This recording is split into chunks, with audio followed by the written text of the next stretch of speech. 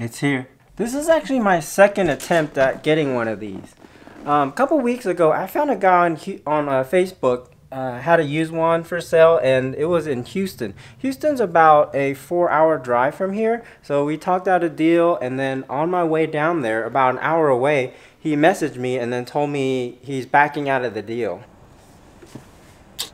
So f***ing lame. The whole point of me coming down to Houston was I was gonna buy a Onewheel from this guy. Well, we had a deal going on. I just drove 3 f***ing hours, and then he tells me he's backing out of the deal because his brother's giving him the money. F***ing pissed me off. Yeah, I was pretty pissed about it. Not just because I didn't get it, but because I wasted 2 days. One day driving all the way down to Houston, and then another day just shooting clips for the video. So I ended up with 2 days of video clips that I couldn't use because the video had no ending.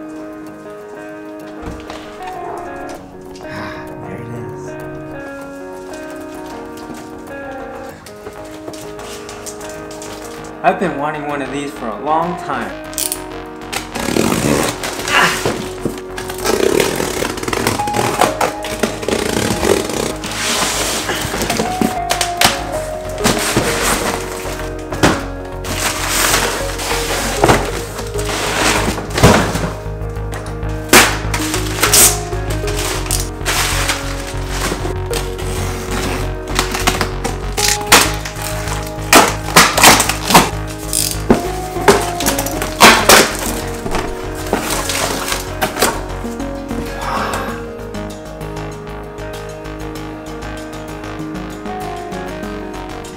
Alright, first time on a Onewheel. I didn't read the instructions or anything. I've only seen people ride them online.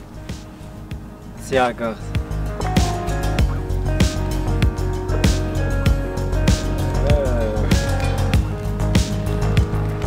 It's weird. It's so cool.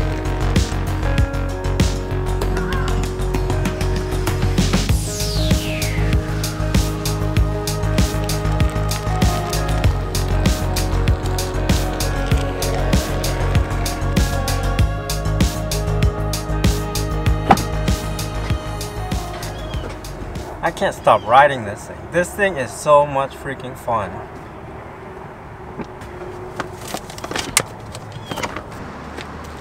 So this is a Onewheel. I don't know how to really describe this thing. This thing is like a cross between a skateboard and maybe like a street snowboard. You got this metal platform here, and then you got 2 foot pads, and in the middle you have a go-kart tire.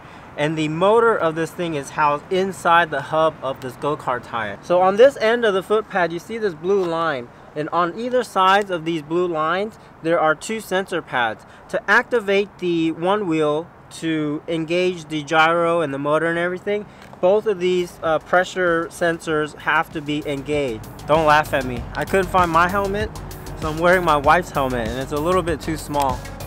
It's better than nothing. I can't afford to break my head. This is how you ride the Onewheel. Put 1 foot here, and then your other foot needs to go on both sides of this of these sensors.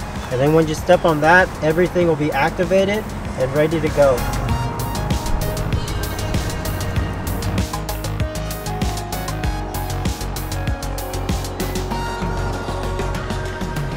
I've wanted something like this for a long time. Ever since 2 years ago when I went to the I.O., the International Open, I think 2017, I saw these people riding around on these electric skateboards, and I thought they were super cool. And ever since then, it's kind of planted like a little seed in my head that I wanted something like this, a little electric, portable, I don't know, transportation device that'll get me around. So I started doing research on different kinds of electric, I guess, like means of transportation. I looked at electric skateboards like the boosted board or the Evolve skateboards, or even like a custom built Trampa board.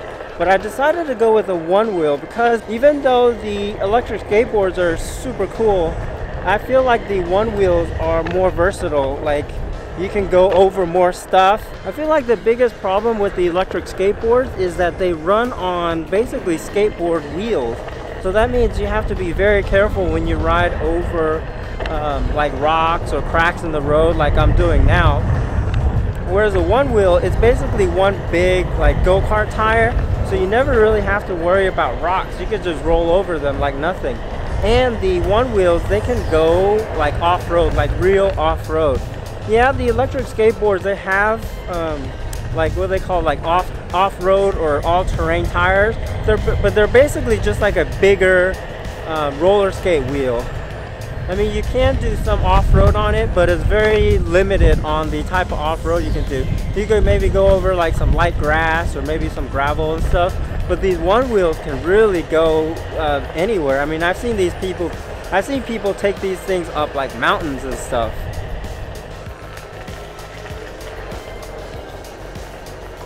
It smells like pee in there. Woohoo! So ever since I got my one wheel about 3 days ago, it's been raining non-stop, and today was the only day where the rain kind of let up. So I'm taking the advantage of the weather to come out here and do a quick video, because for the rest of the week the weather is going to be crappy again. So even with the bad weather, I've managed to put about 50 miles on this thing in between rain breaks, or if it's still raining, I just go like in a parking garage and go ride around. This thing is so freaking addicting. At first when I got on this thing, it was really weird, because I've never really ridden anything like this. So it took me about, I'd say about 5 miles or so to really get used to this thing. I mean, I've ridden skateboards and snowboards in the past, but one wheel is really not like either of those. If it's close to anything, I would say it's close to a snowboard.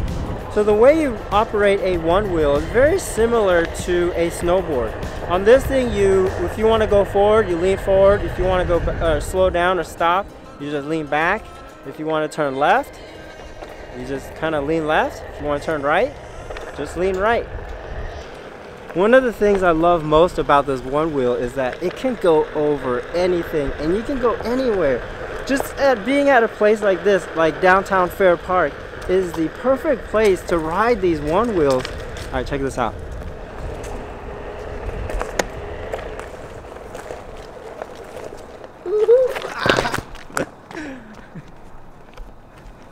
Almost made it. I'm still learning on this thing. All right, let's go. Alright, I gotta go off some off-road.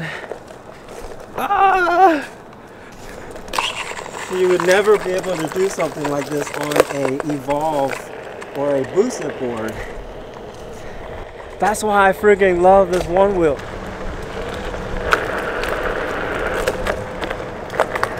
Woo. So this is downtown Fair Park. This is where they have the state park every year.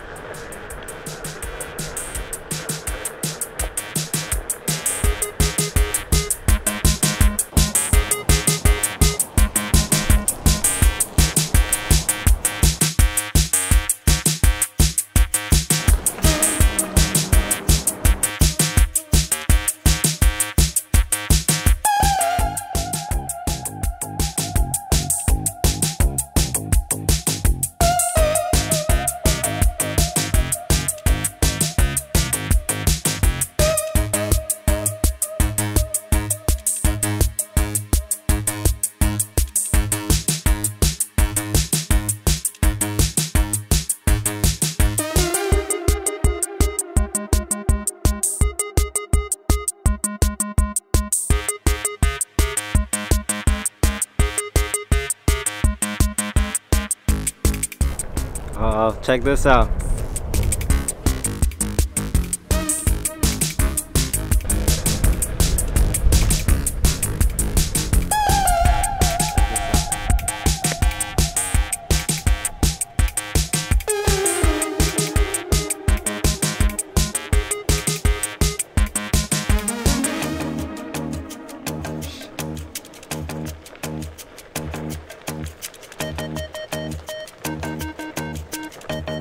Gotta watch out, there's some cow poop on the ground. Oh shit.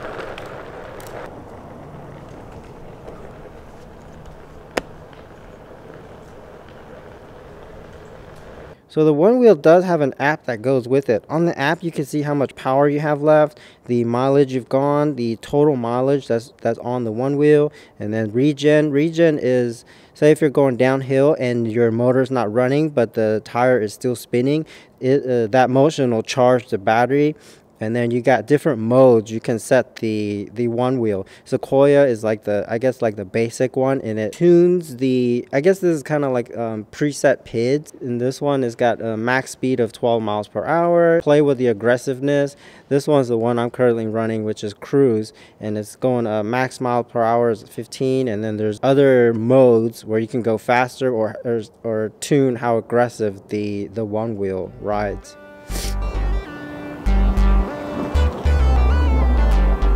Ever since I was a little kid, I've always liked to explore places. The Onewheel is the perfect thing that lets you explore a lot of place in a short period of time.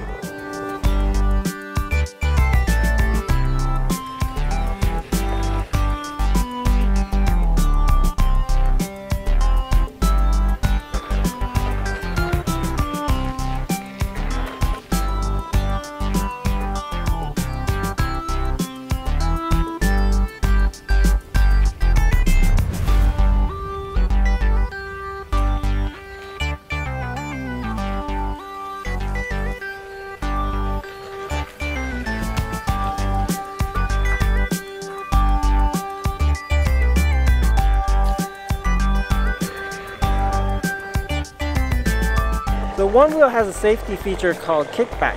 If you're going too fast or beyond the limits of the motor can keep up, or if you're exceeding the speed limit of the current mode you're riding in, the board will start leaning back to slow you down automatically.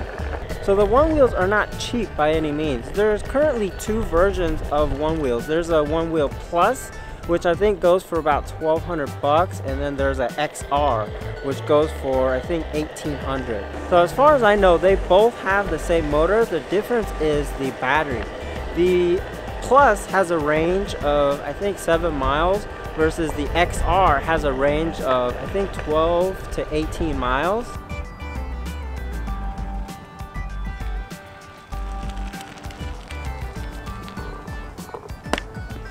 So, Onewheels, are they expensive? Yeah, definitely. Are they fun? Hell yeah.